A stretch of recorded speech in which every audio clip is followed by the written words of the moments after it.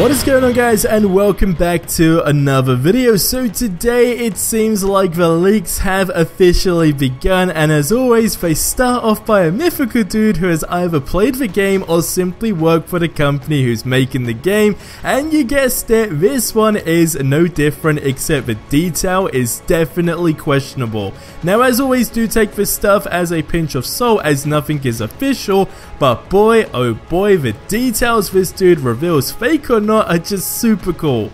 Now, I just wanted to say I found this information from a dude who goes by the name The Flicks Fix, who another YouTuber who goes by the name Salvage1009 discovered, so hey, credit to those guys. Now, a quick overview, apparently this was all revealed on Discord, and of course with the Batman Beyond rumors etc, that all is what led to this dude wanting to go ahead and reveal this stuff. So first thing is first, he claims that he was one of the dozen people that were chosen to play this game, and in a nutshell says that they can't basically find his identity, they just can't figure out who this dude is. If they did, of course, it would be a whole whirlwind for this guy, but he says you can't fire 33 people at once, so hey, I guess you better best hope that you don't get caught. Now apparently this has been in the making for around 2 years, which to me sounds reasonable, I guess. Again, I'm no game developer, but it sounds okay, and the game is called, wait for it,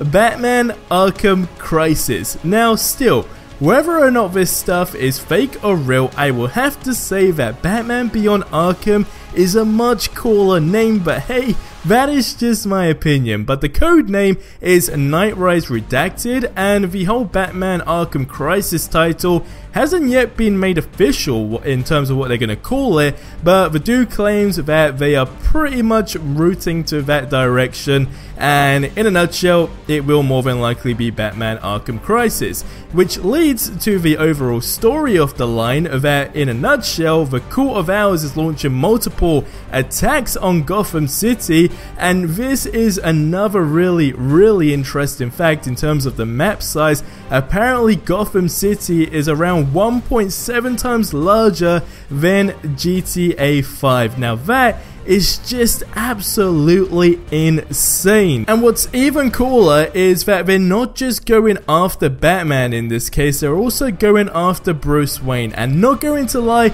already that sounds super interesting, and there's about 12 acts pretty much averaging around an hour each.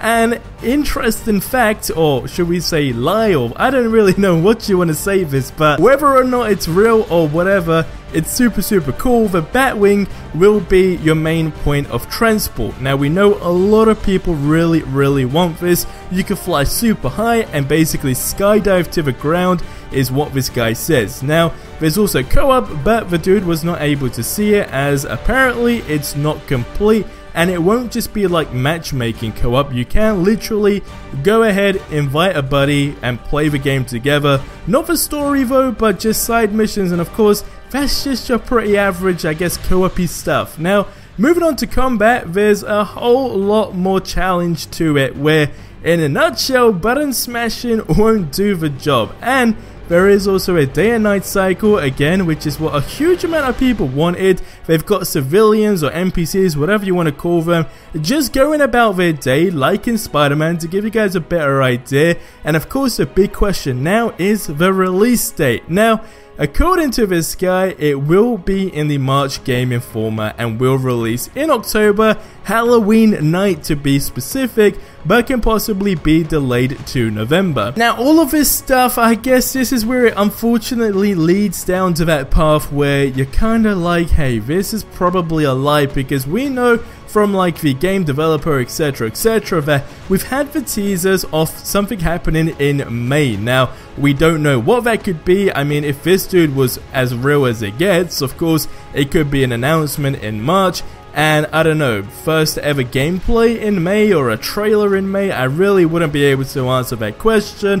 But in terms of a release date, again, October, November, it does sound reasonable. Like, I'm not gonna flat out say that is just way out there. I mean, that does sound realistic to some extent, but moving out of that kind of section about the release date, The game cost around $319 million in terms of production, which is also a little crazy thing that I guess a game tester wouldn't know. I mean, you just wouldn't know the game's budget, but again, it's not completely impossible, and the amount of detail this dude was going in about this game, I don't know, either his imagination is just absolutely insane, or this is as real as it gets. I want you guys to get in the comment section below and let me know what you think, but the interesting, I guess, rumors or facts, whatever you want to call them right now, from this supposed leak is that it's 1.7 times bigger than GTA 5's map.